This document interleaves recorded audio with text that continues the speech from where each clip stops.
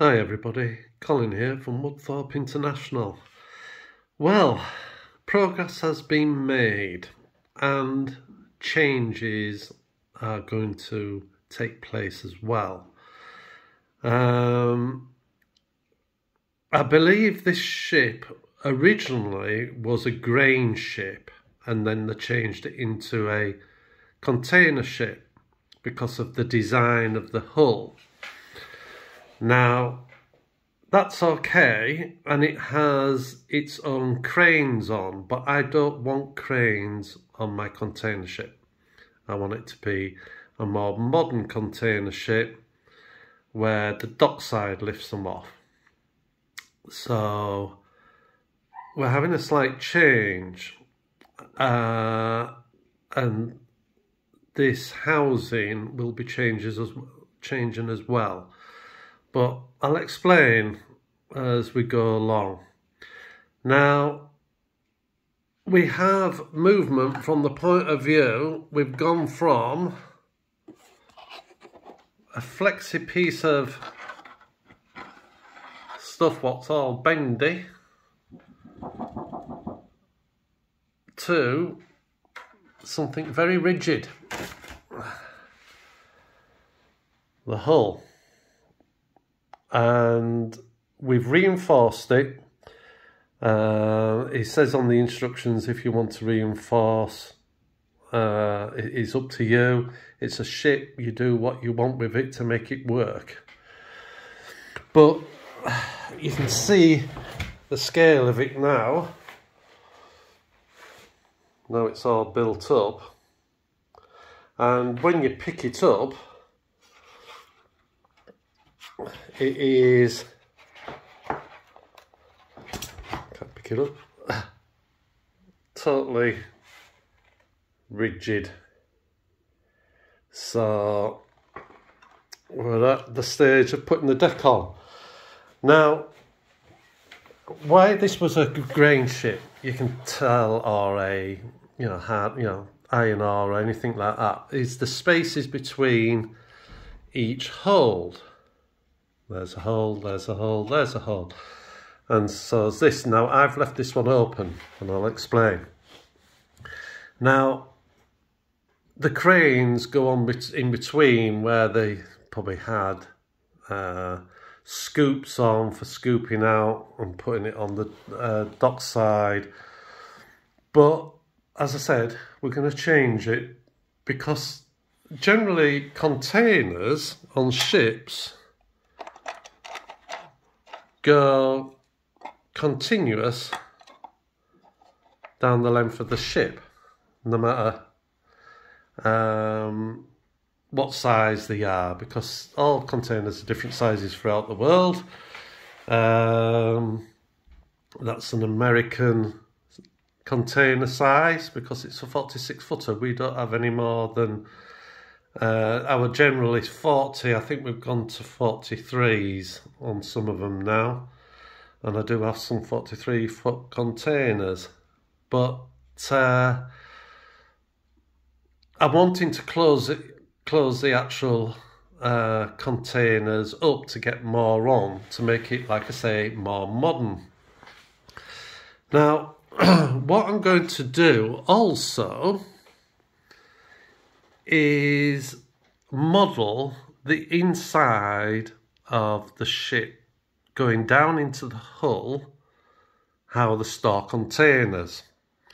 Now, I've done, and you will have to excuse me, this particular hull, while I go back to it, is for the 40-foot ones. You'll just have to excuse my drawings. They are sketches, and they're not good, but it'll give you an idea, I hope.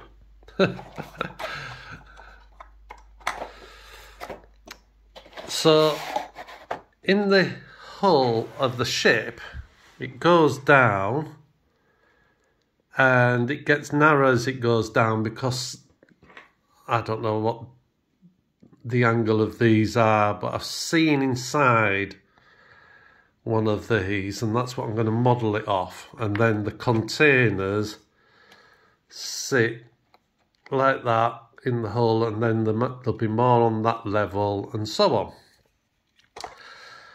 So I'm going to show this on the dock side, that this particular height of containers will be all missing and the hull will be open.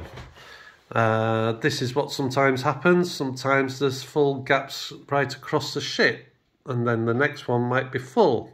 And it's all to do with balancing the boat, the ship out for transit and weights and stuff like that.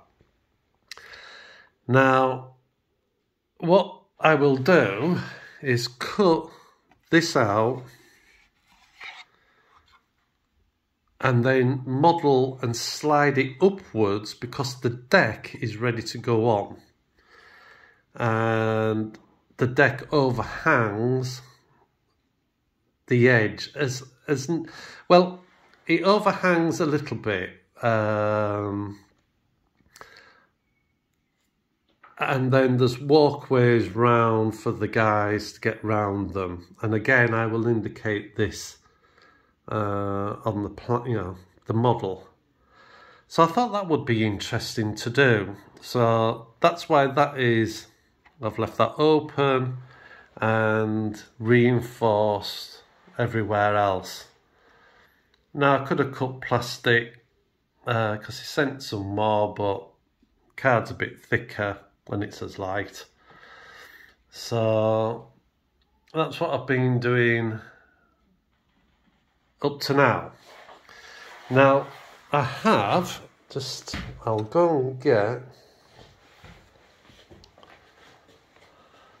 the top deck, and I've cut this hole out ready.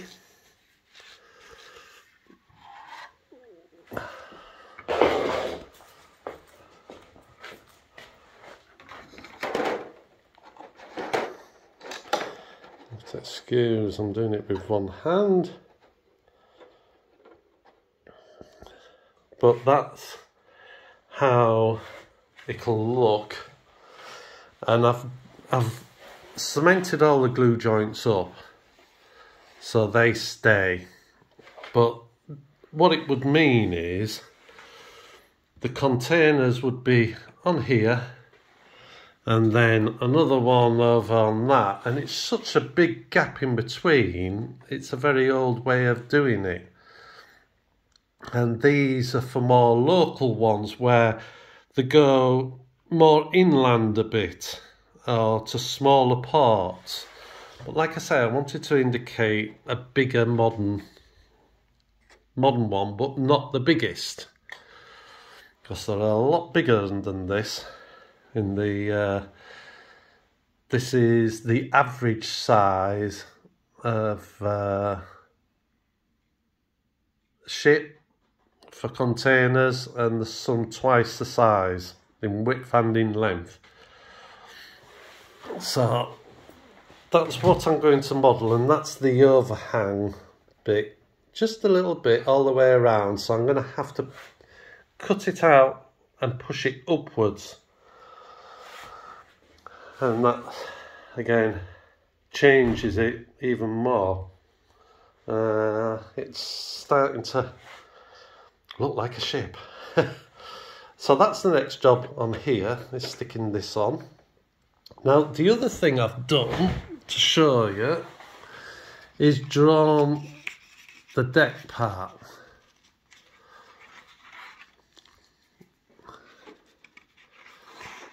Excuse me while I find it, and again you'll have to excuse the drawing and excuse the men who are waving and running and stuff.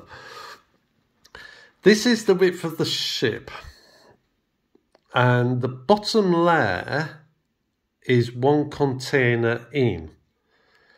So there's a walkway down the length of the ship so the men can get to different parts of the containers and stuff. Now, in between the containers are some riggings where men walk at different heights to strap the containers down, and they only do the first 4 or 5 layers, and then the others are just sat on top with weight. Now, I have seen a film where they've been lifting containers out, say, behind the very top one, and they've caught it and not literally knocked the container over. So it's, instead of it being the right way up, it's been caught and it's laid on its side on top. It hasn't actually come off the stack. And it was, they just used the cranes they have on the dock side by connecting the wires to each side and just pulling it and lifting it, and they righted it up and then shifted it and stacked it. So they are actually on there fixed in any way, they're just resting on top. So I have to make some of these rigging things to make it look like a little mister is working, strapping down, and they can also read temperature gauges for refrigerated ones and plug them in and stuff like that. So down the length of the ship, every other one has to have one of these in, which I'll have to make. And they also have a guide what goes up the middle, so when the crane man drops the crane in, it runs down like a channel just to help place them. So again, I'll have to just indicate that in here and on these. So we're changing that, and then the other thing we're changing is this housing. There's not enough floors on it. So we're going to make it higher. Now we're probably going to use this or use it as a guide, don't know yet, and make our own. But we've decided it needs to have on 5 or 6 high. This is 7 on, but it didn't look right with this only having 3 high, because, well, I could have maybe got 4 on, because they have to see over the top. And I think, yeah, you could get 4 on. It just didn't look right. It needed, silly as it was, even one more made it look better. So 5 or 6. So we're going to alter that. And then the other thing we're going to do, because it's not wide enough, which they're generally not as wide as a ship, we're going to extend a walkway where the pilot can see the edge of the ship. So he can tell the tugs to push it in, or whichever. On both sides we're going to do it.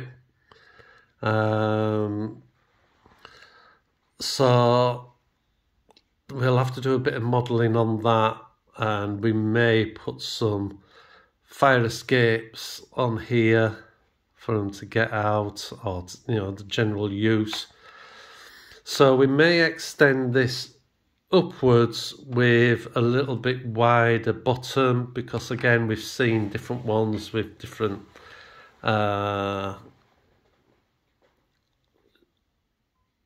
designs. You know, there's not a fixed way. And then we'll also have to put some chimneys up behind for them to do. on one of the ships, and I don't know if I'm going to model it on this, halfway down the length of the boat, they have like a metal box coming out as high as the accommodation, and they fill that with water. It's for ballast. Why they have the ballast as high, don't know, not in the hull, but there'll be some reasoning. But again, not every ship has it. And then the other thing we will then do is have some maybe 20-foot ones, which are half the size, at the back. So again, it's a bit of an alteration, but I think it's going to be for the best, and it's going to be quite interesting to model.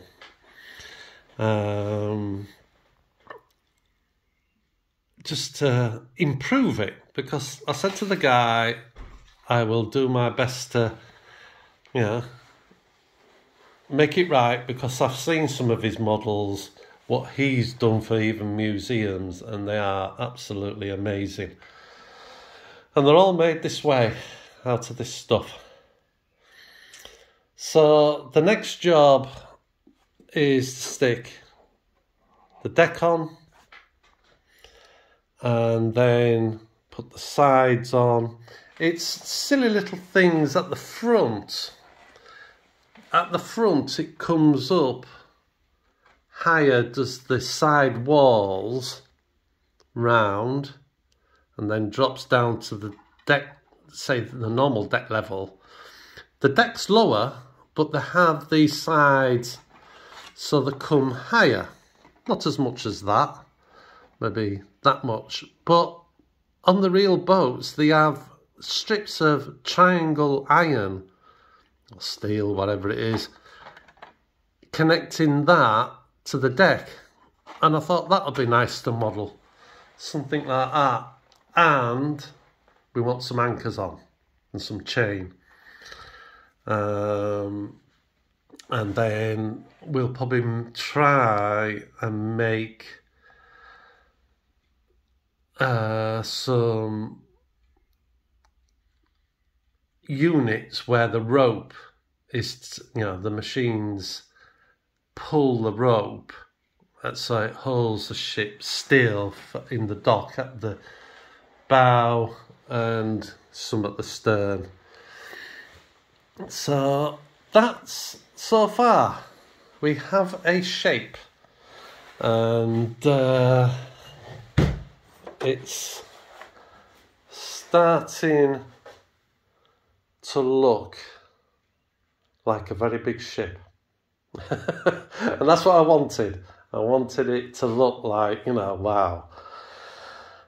For the containers, what I'm going to do is I'm going to do the, not nose arc, the Trojan horse, where a lot of the containers in the middle will be just carved and painted, and then we'll just put proper looking ones on the outside edges, on the ends and stuff, because there's going to be a lot of containers. If I just pause the film and load the width up, you'll see how many. So I've stacked some on. Don't forget they have the gaps in for the guides near the edges. So that's roughly what I think it'll look like. So there's 2, 4, 6, 8, 10 across. And I've just put some in there just to show some down at the bottom. That's how I'm going to make it look. And it'll be all painted out, it won't be white. And then the others, I'll just keep going down the length of the ship, different sizes. Now, not forgetting that the bottom layer doesn't have the one right to the edge. It's sort of like that, so the people can walk underneath. So I will have to make a these rigging things to hold this N1 up, so it's up there all the way down. But that just gives you the clue of the width of the ship. Let's move them forward a little bit. So again, you can start to see, but that's a lot of containers. There's 10 there, and there's another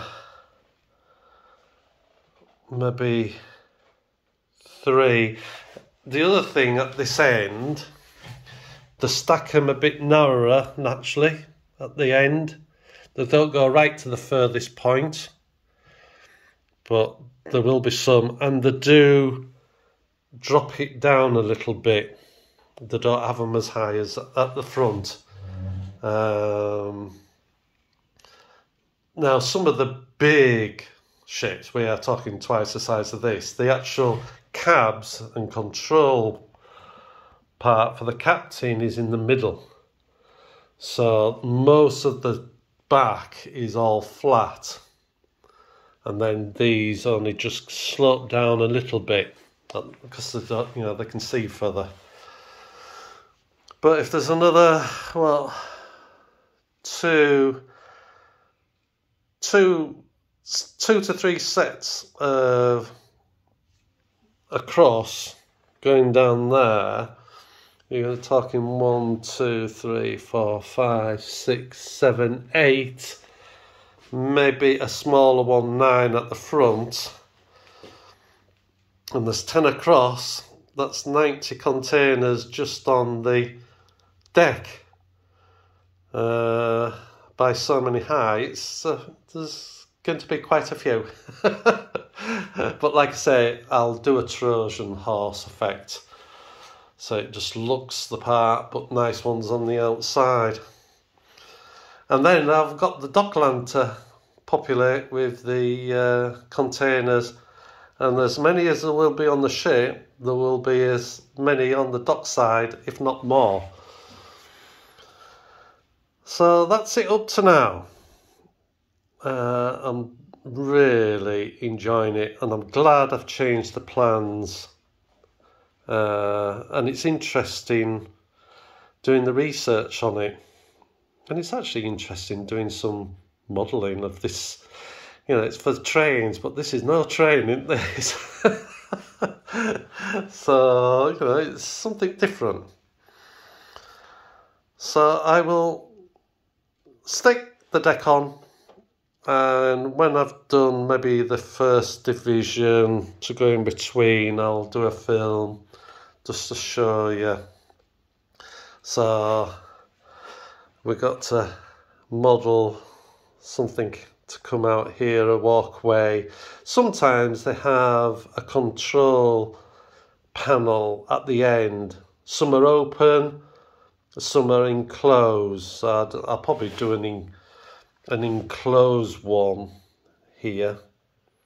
So that'll be nice to do, and design the chimneys, which are quite straightforward, square round pipe out at the top. So that's it so far. So I will let you know the next stage as it comes, as I do it. Okay, bye for now. Bye.